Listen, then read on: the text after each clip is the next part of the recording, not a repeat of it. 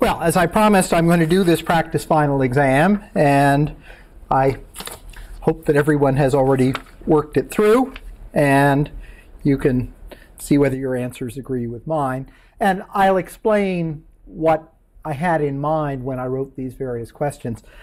As an undergraduate, probably the single most useful class I ever had was when Wendell Furry, who was teaching a year-long graduate course in electrodynamics, gave back the exams for the first half of the course and explained what he'd had in mind with each question, because it had never occurred to me before that any thought went into constructing exams. So for those of you who are interested in teaching or who already teach and want to compare notes, this might be interesting, even if you've got all the right answers.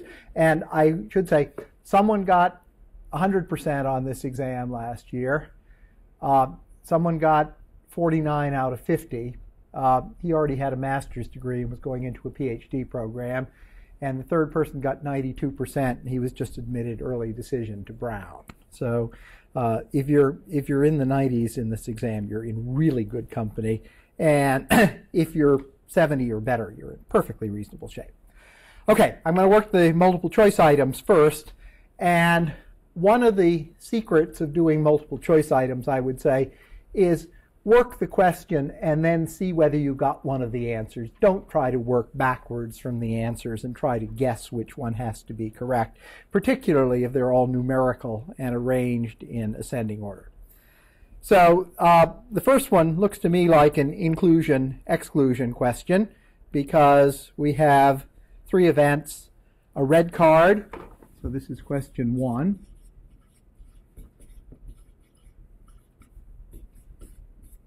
which I'll call R, and the probability of getting a red card is given as 0.6.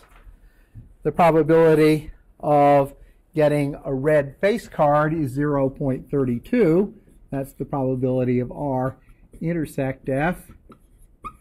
And finally, the probability of getting a card that's either a red card or a face card is specified to be 0.8, and what you're supposed to figure out is the probability of a face card. Well, this is a backhanded inclusion-exclusion question. There are 4 items included in the inclusion-exclusion principle, and we're given 3 of them here, though not the usual 3. So we can start with P of R union F equals P of R plus P of F minus P of R intersect F, and put in the numbers we've got. 0.8 equals P of R, which is 0.6, plus P of F, which is unknown, minus P of R intersect F, which is 0.32, and therefore P of F is equal to 0.8 minus 0.6 plus 0.32, which is 0.52. And one of the nice things about multiple choice items is if you make a really stupid mistake in arithmetic, you'll get an answer that wasn't included. Here, 0.52 is there. It's choice C, and that's the right answer. Questions? Okay, I'll move right on to question 2 then.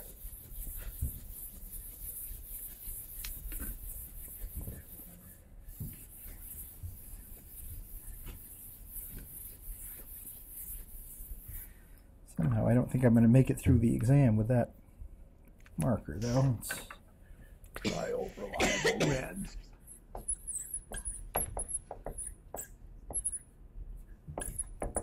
It's very difficult to see. That's okay. Okay, this is question 2. A craps question. You roll a total of 5 with your 2 dice, so your point is 5. Now you keep rolling the dice until you again roll a 5, in which case you win, or a 7, in which case you lose. What's your conditional probability of winning once you've rolled the initial 5? Well, I'll denote by S5 and S7 the probability of rolling a 5 and a 7. And the question is, given that the roll is either a 5 or a 7, what's the probability that's a 5? There are lots of ways to do this problem, but this is probably the simplest. Well, the probability of a 5 is the 4 ways of rolling a 5, which are 1, 4, 2, 3, 3, 2, and 4, 1 over 36. Probability of rolling a 7 is 6 over 36. And this probability is therefore equal to 436 divided by 436 plus 636, which is 4/10 or 2/5. And I would think it would be entirely reasonable to look at this one and say there's 4 ways of rolling a 5, 6 ways of rolling a 7. Nothing else matters. That's 4 out of 10. You can do it in your head. Just a little more formal. Questions about this one?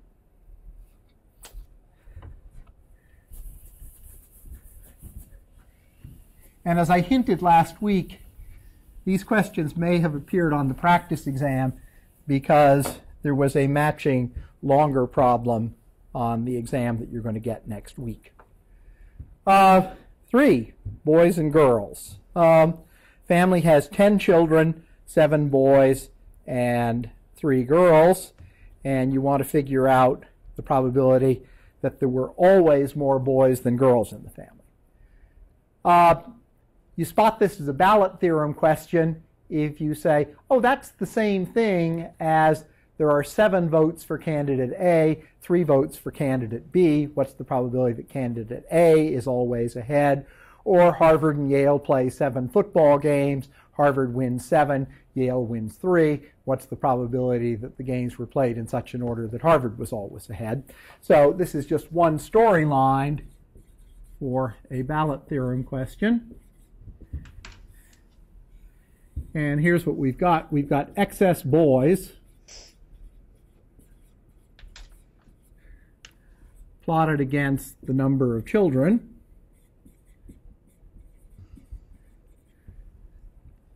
So the growth of this family is a random walk where a boy counts as a step in one direction, a girl counts as a step in another, and after 10 steps, there are 4 more boys than girls. And never after the first birth is the number of children of either sex equal. The ballot theorem says level gain of 4 over number of steps gives you the fraction of the paths that have that property. Questions? Okay, well, we're breezing right through this. Okay, number 4. This is a generating function question. And I've already given you a pretty broad hint that the only generating function questions that I'll put on a final exam are going to have some family resemblance to this, because this basically puts everything you know about generating functions into one question and gives you a chance to use the negative binomial expansion as well. So we've got 4 dice. We add up the numbers. And the first question is to write down the generating function for 1 die, which we've done many times before, and for 4 dice. So for 1 die, well, there's the probability of 1/6 of each of the outcomes. And since the smallest number that can show up is a 1, we have 1 power of s in everything.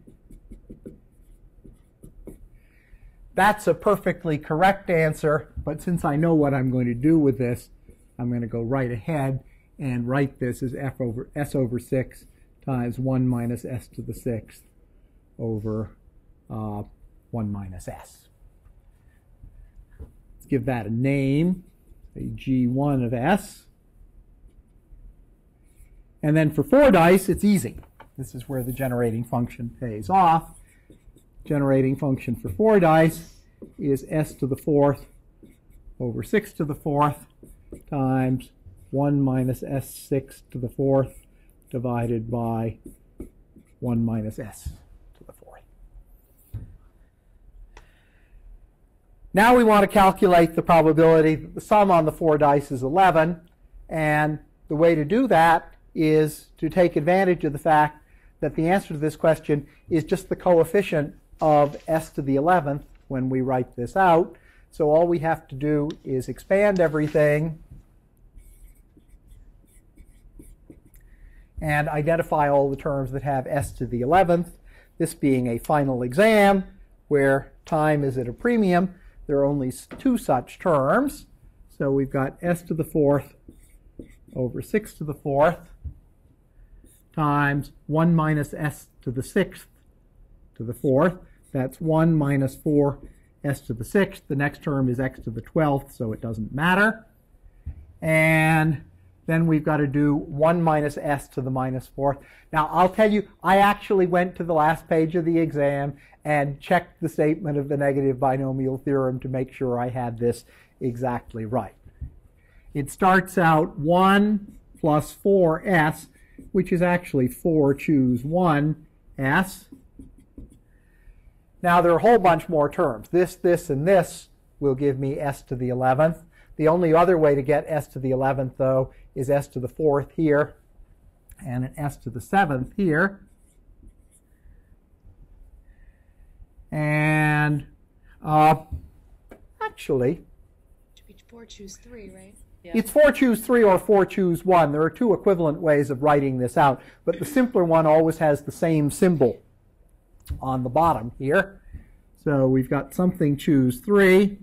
1 plus 3 is 4. 7 plus 3 is 10.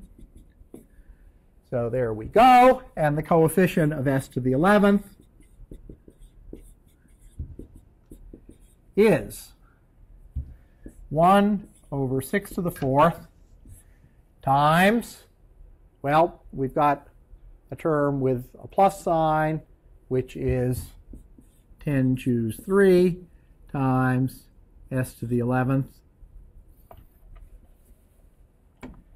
And then we've got a term with a minus sign, which is 4 times 4 choose 3. That's absolutely correct, and it says you may leave your answers in terms of binomial coefficients and powers of 6, or you may express it as a fraction in lowest terms with a denominator of 162. I would say, faced with that situation, I'd say, I'm going to go through, I'm going to work the rest of the exam, but one of my top priorities after I've answered every question is to come back, simplify this answer, and check that the denominator is 162 once I get it into lowest terms. So what have we got? 1 over 6 to the 4th times 10 times 9 times 8 over 3 times 2. That's a 3. That's a 4 minus 16. That's 104 over 6 to the 4th. And this is divisible by 8. That's 8 times 13 over 3 times 3 times 3 times 3 times 2 times 2 times 2 times 2. 3 of the 2's kill the 8. And what do you know? 13 over 164, which is also a correct answer, and particularly easy, 162, excuse me. Particularly easy to grade because someone's highly unlikely to get that by accident. Okay. Questions about this one? No? Well, then I'll do the next one. Okay. The next one is a baseball bonus question, but it's entirely equivalent, for example, to the question, you find a casino where you automatically win your bet if 0 comes up on the roulette wheel, so the odds are in your favor. you start with a certain amount of money. What's the probability that you will go broke in the course of the evening as a function of the number of dollars you start with? Here we have a question where the event that terminates things is on the upper end. The deal is we've got a baseball player who, like all baseball players, has a smaller probability for getting a hit than for making an out. And the deal is they will keep a running total as the season goes on of hits and outs. If at any point he's got 2 more hits than outs, he gets a big bonus. Clearly, this is going to happen early in the season, if at all. And to get you started, I've asked you to show all the ways that the player can earn the bonus after precisely 4 trips to the plate. This will encourage you to think of it as a random walk. So the question is, what's the probability of reaching level 2 for the first time after 4 steps? Well, one way to do it is like that. In fact, you have to end up with 2 hits, because if you don't have 2 hits as at bat 3 and at bat 4, he would have got there earlier. The other possibility is an out followed by 3 hits. So there are 2 ways of doing this, and the probability of this event is equal to 2, because there are 2 ways of doing it, times the probability of either of these, and each of these involves 3 hits, which have a probability of 1/3, and 1 out with a probability of 2/3. So we put this together, and we get 4 over 81. Everyone in agreement with me so far? Okay. I have a question. Yes. Why couldn't you go? Oh, I see. If you went up and then you can't came go back. straight up, because that would mean he gets the bonus after 2 times to the plate. This is just to get you thinking. There's some probability, in fact, 1 chance in 9 that he will win the bonus after 2 times to the plate. Then there's this probability you'll win it after 4 times to the plate. And if the final answer you get is not larger than the sum of those 2 things, you'll have done something wrong.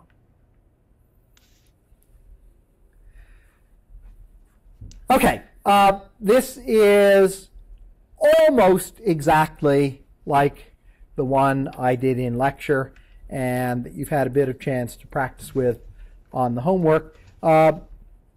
This would have made a nice quiz question, but there wasn't a quiz to put it on, so it's showing up on the final. But it's easy to write lots and lots of questions like this, and I think this is an important enough idea that I want to encourage you to get this technique down pat so you can apply it in different situations, because as done abstractly with symbols rather than numbers, both in lecture and in the book, it's a little bit hard to swallow, whereas fundamentally it's really quite easy. So we want to use conditional probability.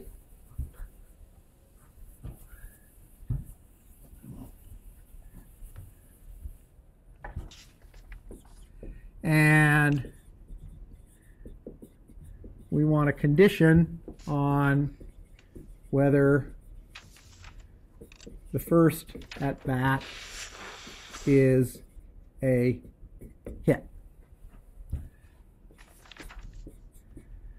So F sub k is the probability that he gets the bonus if he needs 2 excess hits in order to get it. Well, what can happen when he goes up to bat for the first time? He could get a hit, which happens with probability 1/3, and if he gets a hit, then he's only 1 short of the bonus. So the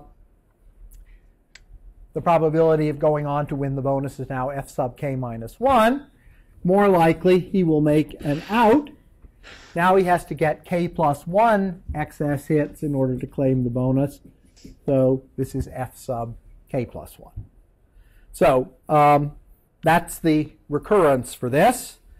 And now we have to solve this. And the way you solve this, though I basically told you how to do it in the problem, is to know that there are always two solutions of the form x to the k. So let's plug in x to the k for f sub k, x to the k minus 1 for f sub k minus 1, x to the k plus 1 for f sub k plus 1, and now factor out x to the k minus 1. So we have x equals 1/3 plus 2/3 x squared. And if I write this in more conventional form by multiplying through by 3 and collecting terms, I get 2x squared minus 3x plus 1 equals 0, which factors into 2x minus 1 times x minus 1 equals 0. So the two possible solutions to this are x to the k where x equals 1, that is a constant, or x equals 1/2. And the general solution is that f sub k is a linear combination of the two, a times 1 to the k, or just a, plus b times 1/2 to the k. Now the boundary conditions here are simpler than any we've dealt with. Probabilities cannot be greater than 1, and furthermore, the probability that he would be able to win this bonus if he needed 10,000 more hits than outs is 0. So we know that this quantity has to approach 0 as k approaches infinity.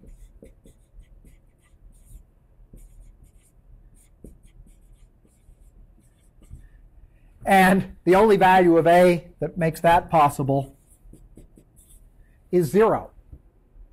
So the answer is just a constant times 1/2 to the k. But if it takes 0 excess hits to win the bonus, he's already got it. So b has to equal 1. And the solution is f sub k equals 1/2 to the k. A surprisingly simple result in the case given. F sub 2 equals 1/4. And I defy you to get that simple answer by looking at this problem unsystematically and trying to sum an infinite series. There may be a way of doing it, but it certainly isn't simple. Catherine, question? I missed what you said when how you get b equal to 1. I get b equal to 1 because I know that f sub 0 equals 1. Right? If he gets a bonus the first time he has equal numbers of hits and outs, he can claim his bonus right at the start of the season. So the probability of getting the bonus is 1 in that case. So there really are two boundary conditions. One boundary condition is that this quantity starts at 1 for k equals 0. The other boundary condition is that it approaches 0 when k gets very large. Yeah, Dana? Maybe I'm picking nits, but it seems like there's 3 solutions for x, one of which is non-trivial, the other one being x equals 0. No, x equals 0 doesn't solve the equation. X equals 0 is not a root of this quadratic. But it is of the one above, because you divided out x to the k minus 1. And it does look like it solves the original. Oh, so you're saying a trivial solution to this, which I lose, is, you're absolutely right. A trivial solution to this recurrence is that f sub k is 0, and that fails to satisfy the boundary condition But it that seems like that is just as good a trivial answer as x equals 1 being the other. Essentially trivial. yes, I would say if you wanted to Obviously say one. x could equal 0, 1, or 1/2, and since you only wanted 2 of them, I'd give you 0 1/2. I will accept that for full credit. You need 2 linearly independent solutions to have a full general solution.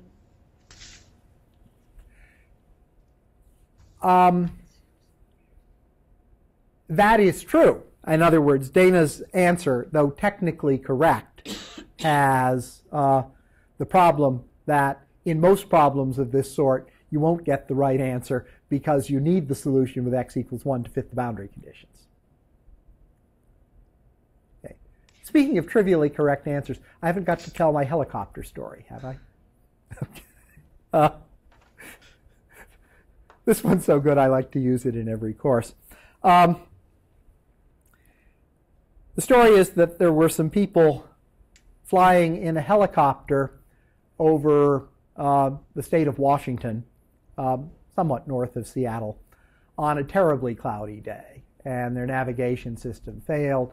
They had no idea where they were. And the pilot said, well, look, the only thing I can think of doing is we'll descend through the cloud cover, hope we can see someone on the ground and ask them. So they descended through the clouds. They saw this big industrial complex surrounded by a parking lot, and there was someone standing outside, and they yelled down to him, hey, can you tell us where we are? And he yelled back, yes, you're in a helicopter. And the passenger said, fine, I know exactly where we are.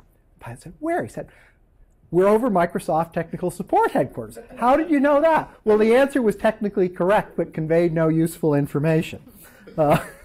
Okay, next.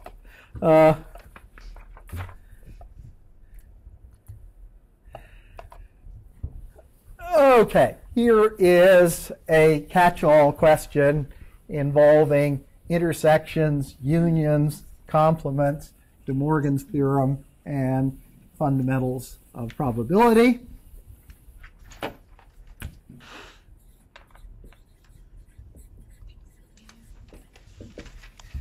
And the main skill that's needed is to take events described verbally and convert them correctly into sets. So we've got a random 4-letter word that's posted on a website, and certain properties of this word, namely events that we can assign probabilities to.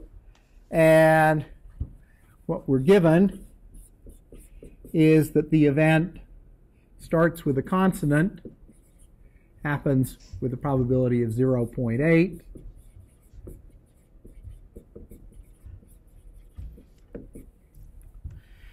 we're also given event B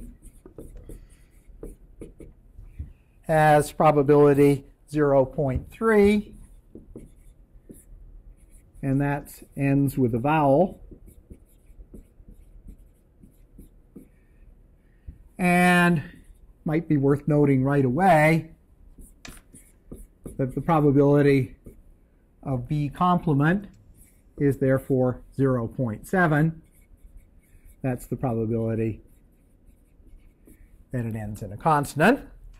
And finally, we're given one more obscure piece of information. Now, we all know there is a 2-by-2 grid that can be made out of these things.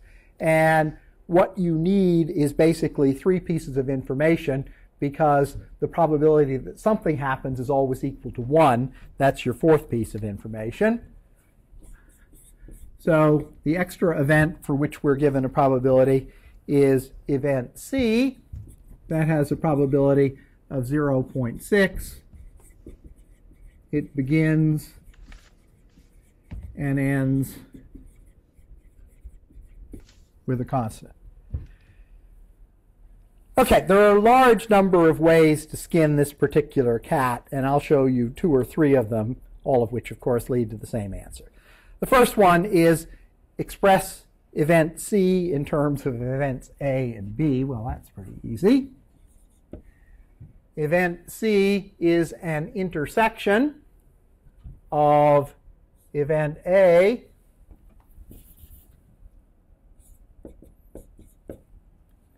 and event B complement. That's an easy 2 points and a good start for later on. Next question. Are events A and B independent? Justify your answer, which means that simply writing down no does not qualify for good full credit. Probably the easiest way of doing this is to consider the two events A and B complement, since we have the probability of A intersect B complement.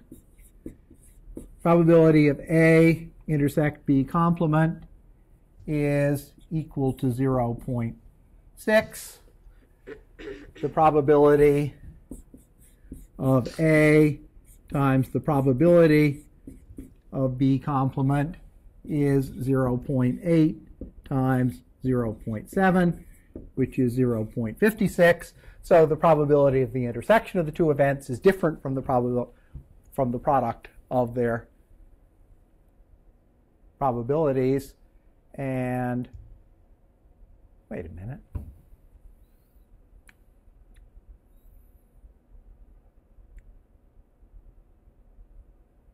Yeah, that's right.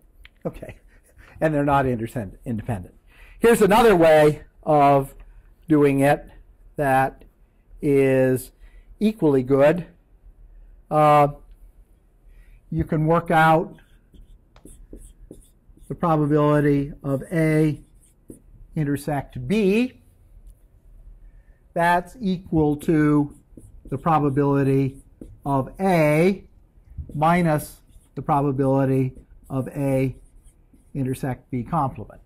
Because if A occurs and B complement doesn't occur, you've got the probability that A and B both occur. Probability of A is 0.8. This probability is 0.6, which is 0.2, but the probability of A times the probability of B is not 0.2. So they're not independent. Okay, next question. Event D is that the word has a consonant at the beginning, at the end, or both at the beginning and at the end. I stated as a general rule that whenever I say or, I mean or in the sense of union, but I didn't want to take any chances here of someone misinterpreting this, so I spelled it out in detail. Express this event in terms of A and B. Well, that is the union of starts with a consonant and ends with a consonant, A union B sub C, and we can calculate its probability by inclusion-exclusion. That's P of A plus P of B complement minus P of A intersect B complement, which is 0.8 plus 0.7. And how convenient, we're given A intersect B complement as an event with specified probability, minus 0.6. That's 0.9. Okay, last question. If you know that today's word ends in a vowel, what's the conditional probability that it also begins with a vowel?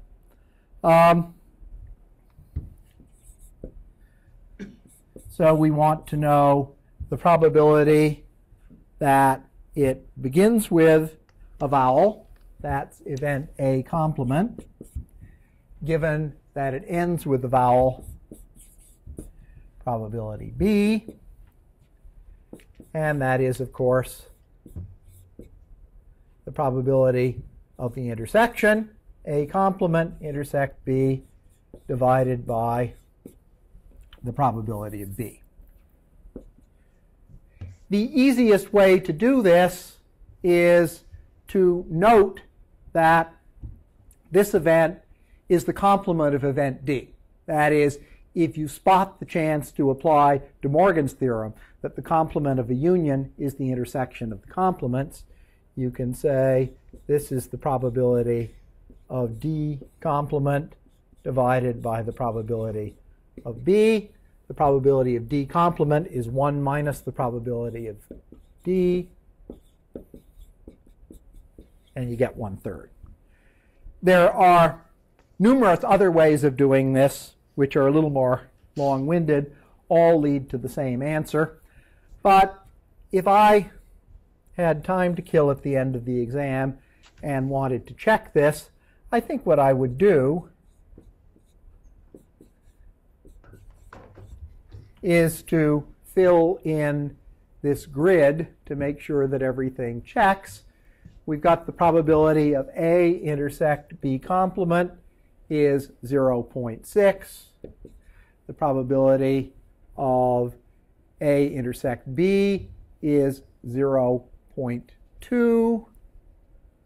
What else do we have? The probability of A complement intersect B is 0.1, and therefore the probability of A complement intersect B complement must also be 0.1. So that's a way of checking everything. Questions about this?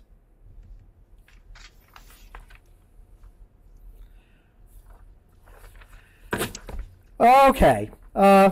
This next one is very seasonal, since we've just passed Epiphany Sunday, and this is actually a true story. The Elizabeth in question is Elizabeth Windsor, the long-suffering director of Christian education at my church, who lets me teach all these crazy courses.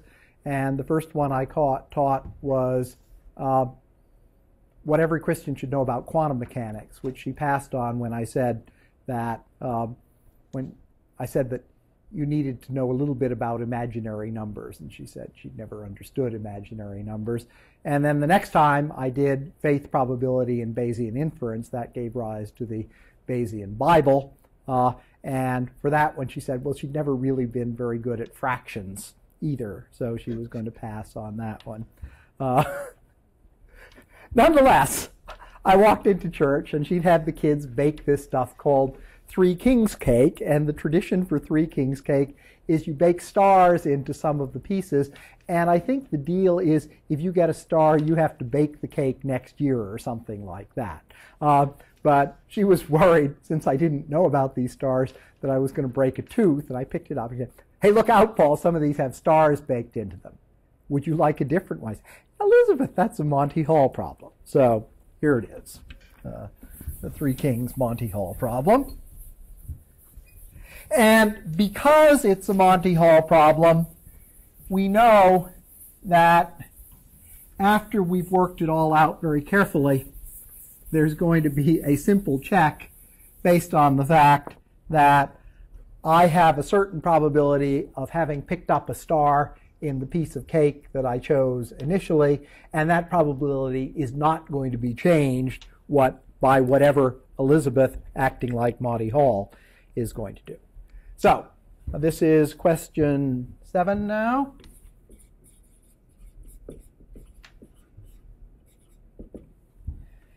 And part A says, when the cake was baked, what is the probability that piece 1 had star S1 and piece 5 had star S2? Well, there are at least 2 ways of doing this and getting the right answer. Probably the simplest is to say there's one chance in 5 that piece 1 has the first star in it, and since the deal is the 2 stars have to be in different pieces of cake, the remaining star has to be in one of the other 4 pieces because there are precisely 2 stars. So 1/5 times 1/4 equals 1/20. Another way of doing this, which is more in tune with what's going to follow, is to say, if we take two distinguishable stars and three blanks represented by x's, there are 5 factorial ways of putting those 5 objects into 5 pieces of cake. There are 3 factorial ways of permuting the 3 objects that are not stars, and 3 factorial over 5 factorial is also equal to 1/20th. Another way of doing this is to say, look, there are 20 pairs of stars, and the probability that one specific pair, there are 20 ordered pairs of stars, and the probability that one specific ordered pair, namely number 1 and number 5, will show up is 1 in 20. Okay, second one also for 1 point. What's the probability that the 2 stars were in piece 1 and piece 5? And the answer is twice what you got before, because you could either have the situation described, star S1 in piece 1 and star S2 in piece 5, and you could also have them the other way around. I've used this on exams before, but this is really a better homework problem than an exam problem. It's a little bit too didactic.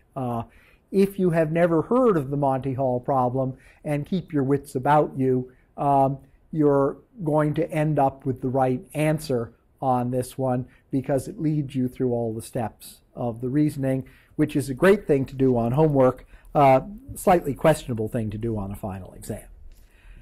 Okay, event B is the smallest available star was in piece 5, and the deal is that Elizabeth chooses the smaller of the 2 stars if she has a choice. So now we have to make a table of all the ways this can happen. There are 20 outcomes for the positioning of the stars, and there are 5 of them that correspond to event B. First, there's this one.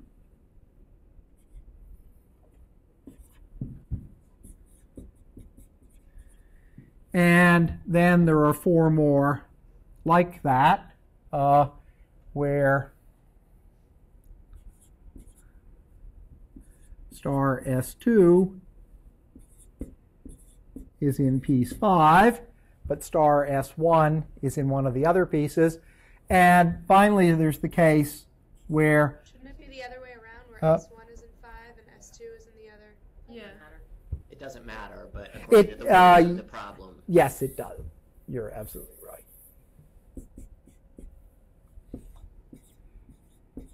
As I've specified, the smaller star is called S1. And finally, there's the case where S1's in the piece that I've picked up, so the only star that's left is the large star, that's S2, and Elizabeth has to break open this piece of cake to show it to me. And so the probability of this event B is equal to 5 over 20, which is 1/4, and that's quite reasonable because there's nothing fundamentally different about the 4 pieces of cake that I don't have. Numbers 2, 3, 4, and 5. Elizabeth has to break one of them open, and therefore it's a reasonable check that if you pick one of these more or less arbitrarily, there's 1 chance in 4 that that's the one she cracks open. In fact, I think that's a perfectly legitimate way of getting the correct answer. Okay? That was part. The last one, I guess the example where in your last one where the large star is in 5. She she's playing by the Monty Hall rules. Right. She's not allowed to break open my piece of cake. Right. And given a choice, she always reveals the smaller of the two stars. Right. But in the case where I've got the smaller star, she has to reveal the large one. That's the same as the case where Monty Hall has to reveal the older goat because the younger goat is behind the door that I picked. Right. I guess I'm trying to understand that in connection with the language that's in the question, because that says the smallest one was in piece 5. No, the smallest available one. Oh, okay. Okay? All right. Yeah. Yeah, she has to pick Okay. from the 4 pieces Yeah. of cake that I'm not holding. She has to take the one that has the smallest star. An equivalent formulation of this problem is she picks at random if she has a choice. But I have found the problem is much cleaner if you have some criterion like smallest or oldest for choosing between them. I should also say,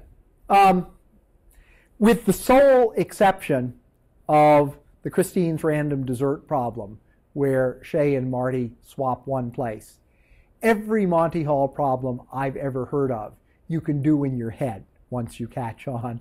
And the funny thing is, given the debate over this problem, the secret of getting these right is the obvious answer is always correct. I was explaining this problem. I got together with some former speech recognition colleagues last week, and I was explaining this over dinner. And I had an email from the former director of foreign marketing, and he said, "We've been discussing nothing over dinner for the past few days, but that problem you explained last Friday night, and I'm pretty sure I understand it, but how do I answer a person who says such and such?" So I'm just going to send him back the notes from this course about the problem and hope that satisfies him. Okay, what have we got? We got part D now. Part D is event A is Paul has a star in piece 1. Given that event B has occurred, determine the conditional probability of A.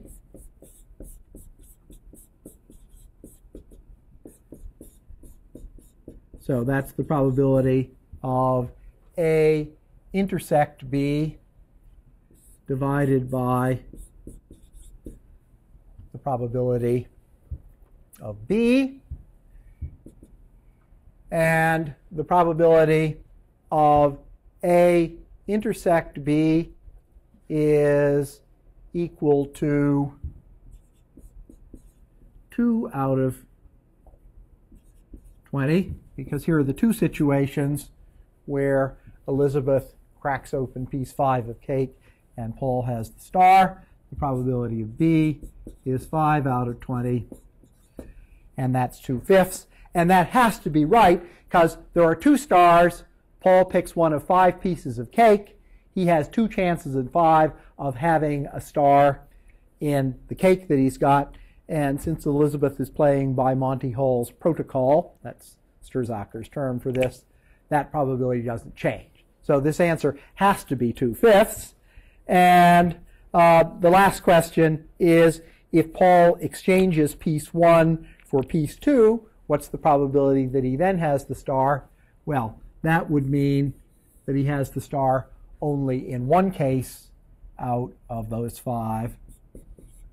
So for part E, 1/10 over 5/10 is equal to 1/5.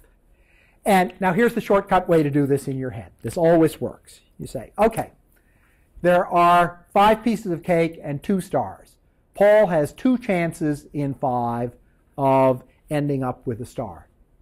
The other 4 pieces of cake are strictly equivalent to one another. Elizabeth cracks one of them open. Okay? There's a 3 chances in 5 that the star is in one of the 3 unopened pieces of cake. There's nothing to distinguish among those 3 unopened pieces of cake, and therefore the probability of 3/5 that Paul doesn't have the star has to be divided among those 3 pieces of cake, giving you an answer of 1/5. So this asks you for a lot of interesting calculations, by the way, but if you're a Monty Hall veteran, you know what the answer is by using shortcut and perfectly legitimate techniques. Any questions about this?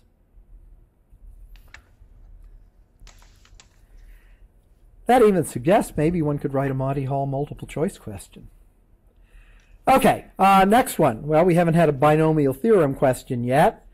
An unprepared student takes a quiz consisting of 4 multiple choice questions, each with 3 possible answers. Knowing nothing about the subject, the student answers each question by rolling a die to choose randomly among the 3 answers, and so has a probability p equals 1/3 of getting each question correct.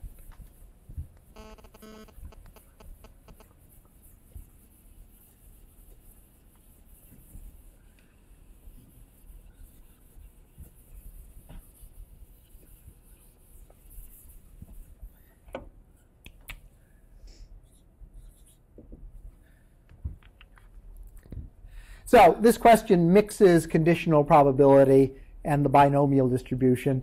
It's similar to the Kabul-Kybers question, which I put on the homework, though not quite as imaginative.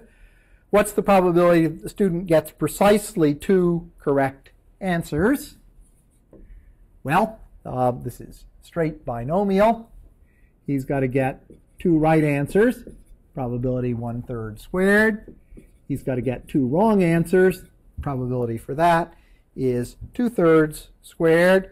And then there are 2 of the 4 questions that he gets right. So there are 4 choose 2 ways of selecting the pair of questions he gets correct.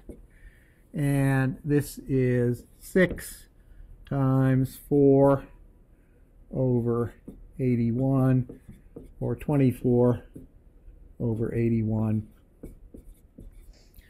which some folks might simplify to 8/27, though I do not take off if you neglect to reduce your fractions to lowest terms. Okay, what's the probability that the student gets fewer than 2 correct answers? If I've read part C first, I realize that I'll need the probability for 0 correct and 1 correct individually. So the probability of 0 correct is 2/3 to the 4th. That's 16 over 81. And the probability of getting 1 correct is 4 choose 1 for the question the student gets correct, times the probability of 1/3 of getting it correct, times 2/3 cubed for getting the other 3 wrong, and that's equal to 32 over 81. And the sum is 48 over 81. Now, at this point, I would say, since I still have an hour and a half to work on this exam, although nobody asked me what's the probability that you got 3 or 4 correct, it would be folly not to work out those probabilities and check that everything sums to 1. So, given enough time to do it, the probability of getting 3 correct is equal to 4 choices for the one he gets wrong, times 1/3 cubed times 2/3, and that's 8 over 81. And the probability of 4 correct is equal to 1 over 81. And my check is that 1 plus 8 plus 48 is 57, plus 24 is 81. So I've worked out the whole binomial expansion of 1/3 plus 2/3 to the 4th, and everything checks. Okay, the last question is, suppose the student gets an email saying you failed the quiz, and he asks, oh goodness, what's the chance that I got them all wrong? The answer is part C. The conditional probability of 0 correct given 0 or 1 correct is equal to the probability of 0 divided by the probability of 0 union 1, if you don't mind my notation, and that's 16/81 over 16/81 plus 32/81, which is 1/3. Questions about this? Hi, Chris. I got 5 minutes left, and I've got 2 questions, so I guess we'll have to run over onto a second tape. Why don't we break now then, and I'll do the last 2, and Chris can pass back the homework.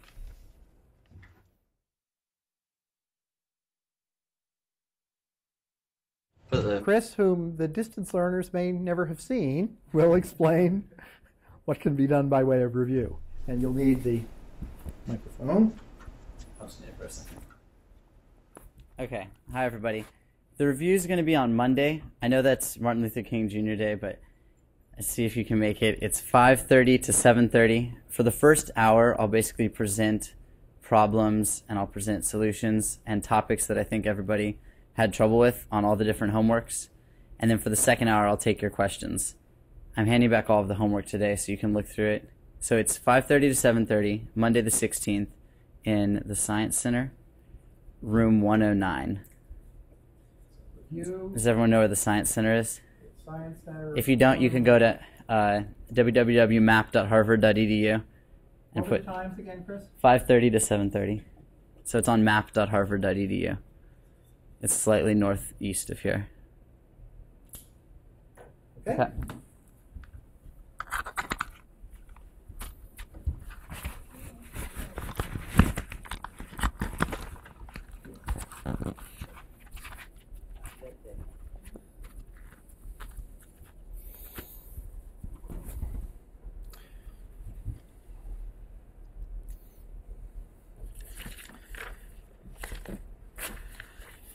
Okay, I'll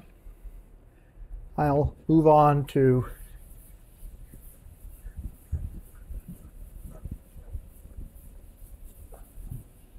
question 9. I should say I'm going to get through all these questions in about half the allotted time. My rule of thumb when I was teaching physics is if I couldn't do an exam 5 times faster than I was expecting the students to do it, it was going to turn out to be too long. And when I actually sat down to scribble out my answers to this one, it took me a little bit less than half an hour. So I think that's about right for giving people 2 to 2.5 hours. In spite of its paper consumption, this is a perfectly reasonable 2-hour exam. And I think there will be people who are done after 2 hours, but I think 2.5 hours should give everyone all the time they need to get everything they know down on the paper. Okay, question 9. Oh, this looks like a random walk and bijection between paths question. And it is a reasonably easy one of this genre, provided you understand the general strategy and have seen it before. By establishing a bijection between paths, prove that the number of, quote, non-zero paths that start in level 0 and do not return to level 0 during 2m steps of a simple random walk is equal to the number of non-negative paths that start in level 0 and do not visit any negative level during 2n steps. And then, because I want a single right answer to grade, I've asked you please to associate non-zero paths that stay positive with non-negative paths whose last step is up. And that is actually a useful reminder about how to do this. So,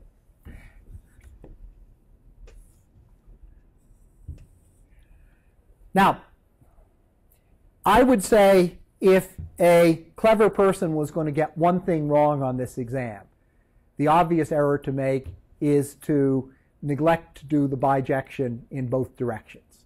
That is, you have to show that this function is invertible. It's rather trivially invertible, but you nonetheless have to point this property out in order to show that you have a bijection. So let's start with a path that is always positive. It has to go up, and subsequently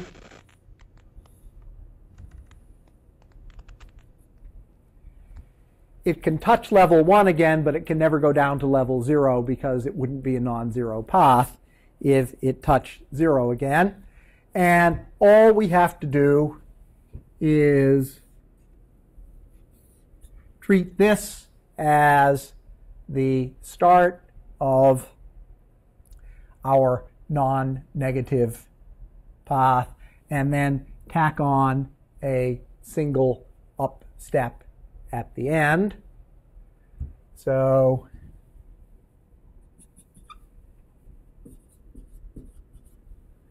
this will go there.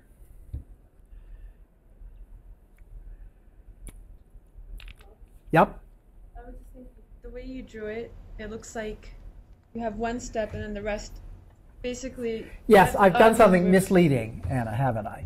What I've done is it has to be at least in level 2 on the next to last step.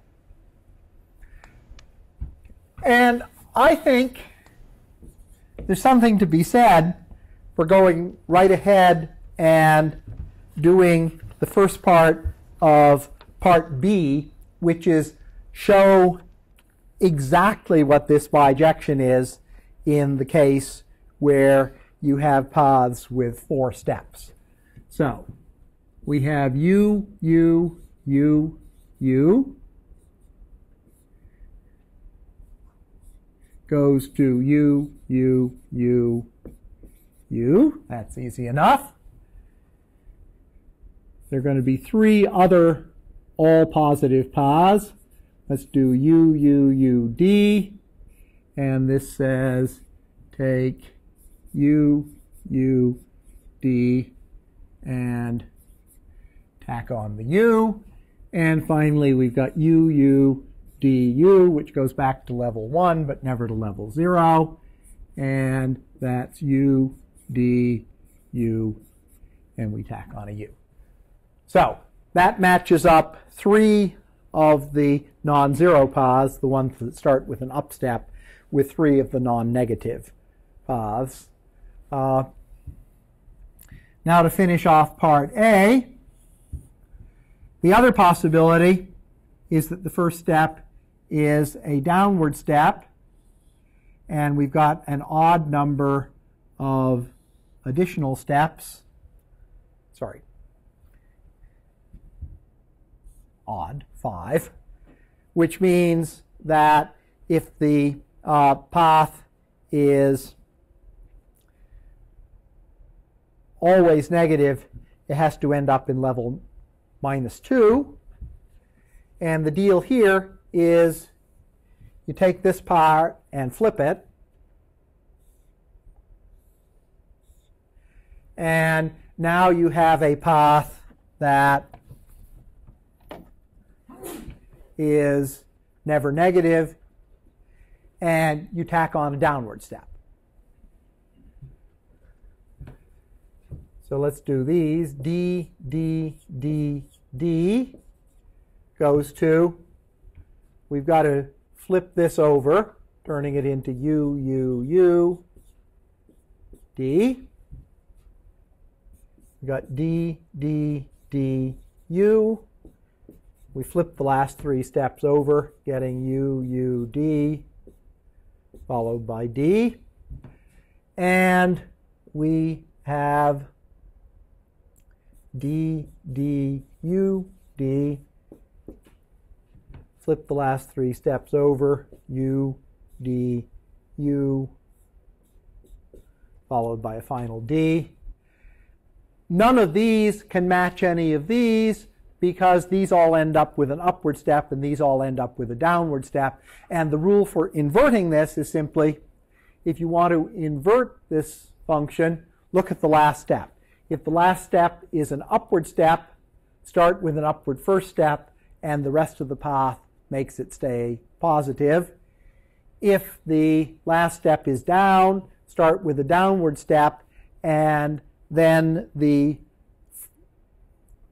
earlier steps with U's interchange for D's and D's for U's will guarantee you a path that stays always negative. I stated that rather informally, but that would have been perfectly enough for full credit. Dana, you have a question? To make sure I got this wired, if Yep. you remove the admonishment about uniformity of answers in the question, can you swap Yes, ups you can. and downs? in the Absolutely. last? Absolutely. It would be equally correct to say we'll tack on the reverse of the first step. That's invertible in the same way. So this is not a unique bijection. It's just one of at least two possibilities. And there are probably other ways of doing this too, where you split off the last step. And I'm wise enough not to leave these questions too open-ended, because then, if there are 16 correct answers, then I have a very hard time spotting any wrong answers. I have to go and check everything. Whereas this way, everyone should get the same table here. Other questions about this? Okay. We've had no munchkins. Oh, and here are the munchkins, the Senate munchkins. Question number 10 with the Homeland Security Committee.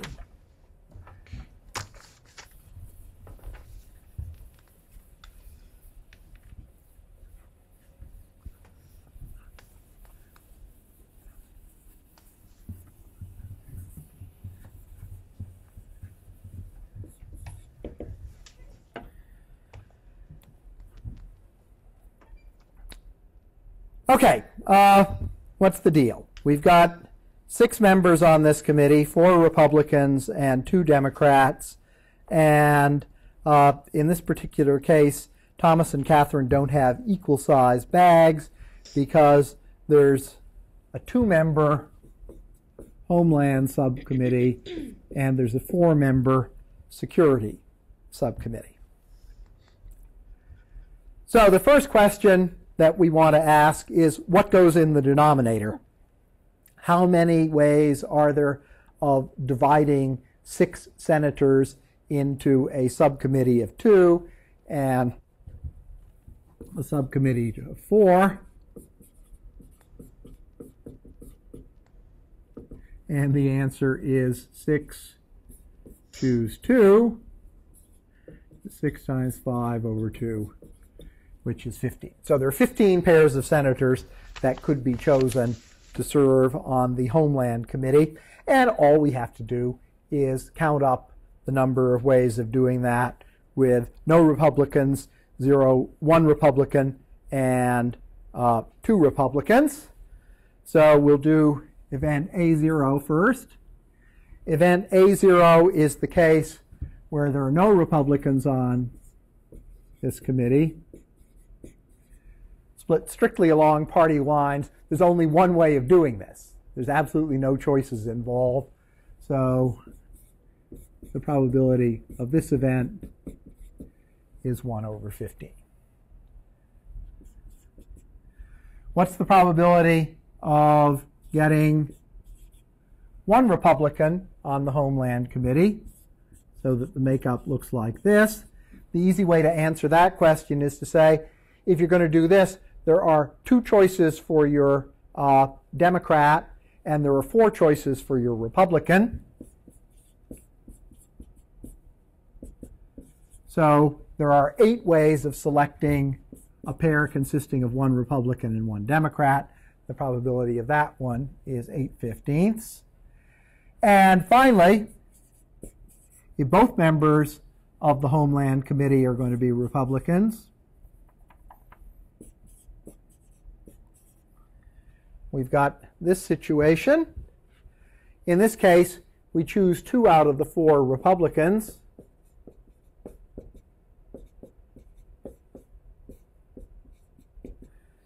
That's 6/15. And I would say there's precious little point in reducing this to lowest terms, because the check now is 1 plus 8 plus 6 equals 15. So the probabilities sum up to 1. If I only asked you 2 of these 3 questions and you had any time on your hands, you would have been very well advised to work out the 3rd probability independently, just so you have this check of summing to 1. Chris, a comment? Okay, we turn the page, and it's conditional munchkins. A terrorist kidnaps a randomly chosen senator from the Security Committee and ascertains that this senator is a Democrat, event B. In other words, Catherine pulls a munchkin out of her bag, and it's a plain one.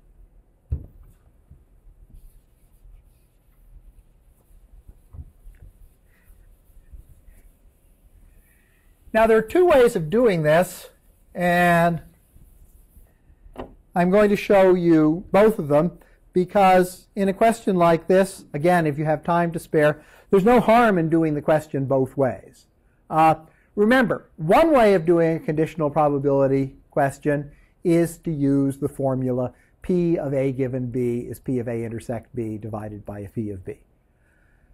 But you can also do the question by saying, well, let's consider event B has happened, and let's just do by straight counting the probabilities for event A under those circumstances.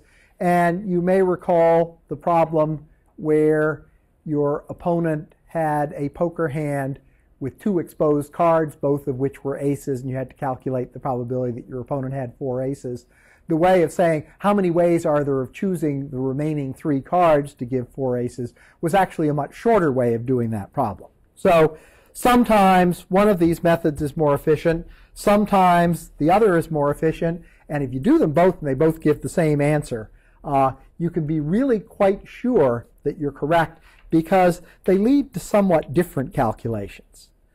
Okay, so let's do D, E, and F first, the straightforward way. Well, what's the conditional probability given that a senator kidnapped from the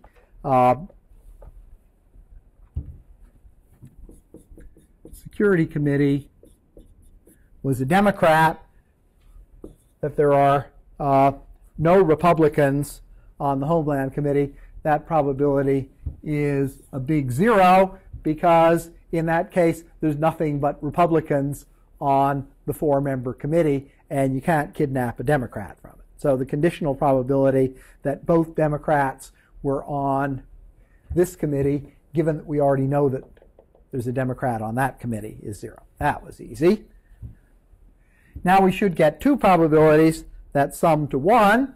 So we now want to know what's the conditional probability given that a randomly chosen member of the Security Committee turned out to be a Democrat, that there's 1 Democrat and 1 Republican on this committee.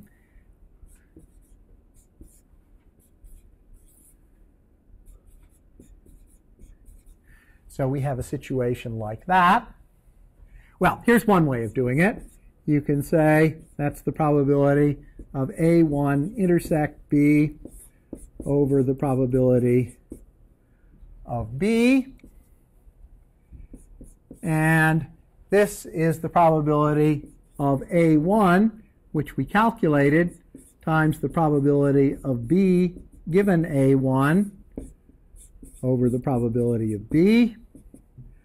the probability of A1 worked out to 8/15. And if A1 has occurred, then there are 3 Republicans and a Democrat on this other committee, and if you snatch one of them at random, not knowing the person's party affiliation, you got 1 chance in 4 of getting the Democrat. There are long-winded ways of calculating P of B, but a perfectly good way of calculating P of B is to say these senators were distributed randomly between the 2 committees. The Democrat was snatched randomly from the committee that he's on. There are 2 Democrats and 4 Republicans, so there's 1 chance of 3 in getting a Democrat. So that is 2/15 over 5/15, which is 2/5. I'll show you an easier way to do this in a minute. Now, at this point, you could say the probabilities have to sum to 1, so this has to be 3/5, and I can't mark you wrong for that. I can say you exhibited bad judgment and were lucky, because you can also do this directly, and then you get a free check. So this is the probability of A2 times the probability of B given A2 divided by the probability of B. Probability of A2 we said was 6/15. The probability of B given A2, well, A2 means we got 2 Republicans here, 2 Democrats, 2 Republicans there. Pick one at random. There's a probability of 1/2 that you get a Democrat. Divide by 1/3, and you got 3/15 over 5/15 or 3/5, and what do you know, these sum to 1. Now, here is another way of doing this. Another way of doing this is we can say, fine, we know that one of the members of the Security Committee is a Democrat, and then the question is simply, how many ways are there to divide up the remaining 5 senators, of whom 2 are Democrats, and of whom 1 is a Democrat and 4 are Republicans. So another way of doing this is to say, if you take 4 Republicans and a Democrat, there are 5 choose 2, which is 10 ways of distributing them up, and the probability that you get 1 Republican over here under those circumstances is the number of ways of selecting 1 Republican to go with the Democrat. There are clearly 4 Republicans you can choose over 10, which is 2/5. And in a similar manner, for F, you can say the number of ways of getting 2 Republicans over here is, there's 4 choose 2 ways of getting a pair of Republicans divided by 10. That's 6/10 or 3/5. In this particular case, I think that's slightly simpler, but I prefer to use it as a check anyway. Okay. Have I made it all seem too easy? I mean, apart from the fact that 99% of the people in the world can't do these questions, it's really not that difficult. And anything on here that struck you as a curveball? I try not to put curveballs in an exam, so the answer I'm looking for is 0. Yeah, Dana? The wording on the Monty Hall Yeah, that's the problem only- might have been slightly improved by reminding us of the protocol in question. Yes, okay, that's a good point. I think I'm actually going to retire that Monty Hall problem anyway. Sorry, I'm not going to retire it. I'm going to put it out to pasture as a homework question, because it's a nice question, but it's not a particularly good exam question. And I'll tell you why it's not a particularly good exam question.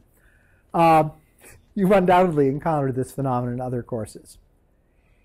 If you present the easiest case of something in class, then when exam time rolls around, you end up having to invent a harder question because you've already used up the easy one. And in the other course I'm teaching this term, Math 152, which I'm going to be, Anna took the summer school version of this, but I'm going to be offering a version in the extension school in the spring with the probability left out to make it fit. There's a lot of attention paid to 2x2 matrices where the entries are drawn from finite fields, which might have 2, 3, 4, or 5 elements in them. And I actually planned ahead on this.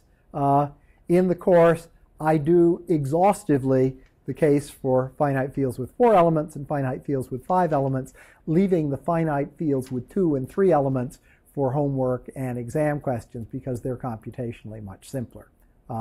And in a sense, what I probably should have done with Monty Hall is present a problem like this in class and then leave the really simple case with 3 doors as a quickie homework question. Yeah, Robert? Back in, I think it was question 4, where you have that way of expanding the fourth power generating function. Yes? How do you get that, the finite and the infinite? The two factors that you, if I can find it. Yeah.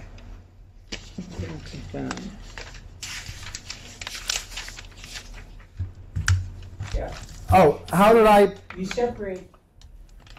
Okay, so the question is, how did I get the expansion of... binomial. It's a mix of the...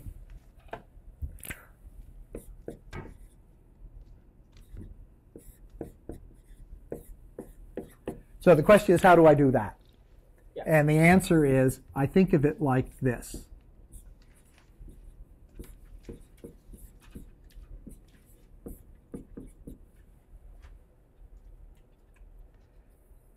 And,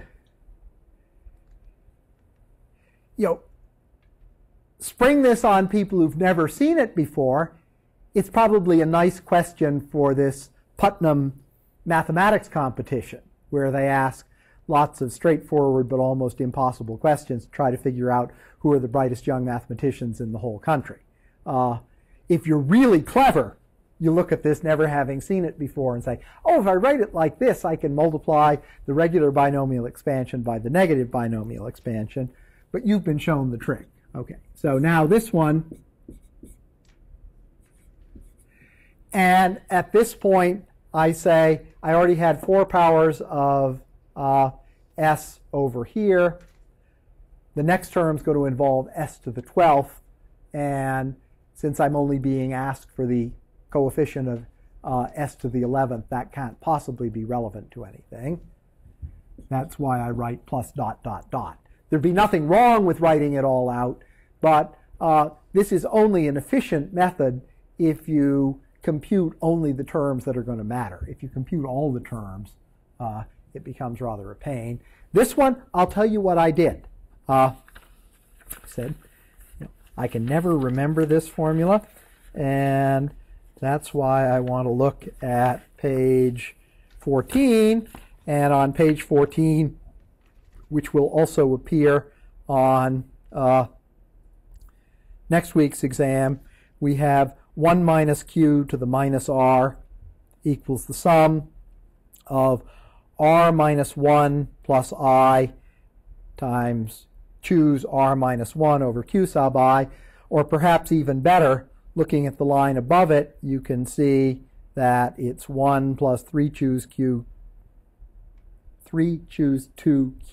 plus 4 choose 2q squared plus 5 choose 2q cubed, and therefore this one is going to be 1 plus 4 choose 3s plus 5 choose 3s squared plus, and now the only term that's going to matter, because I had an s to the 4th here, is the one in s to the 7th, which has to be 10 choose 3 s to the 7th. And it's true, this looks infinite, but we all know that once you get a number that's so large you can't throw it on 4 dice, all the coefficients beyond that have to be 0. I'm sure this could be proved directly, but I would say if you write down the proof for that, you've probably got a nice derivation of an interesting combinatorial identity. Other questions about the exam?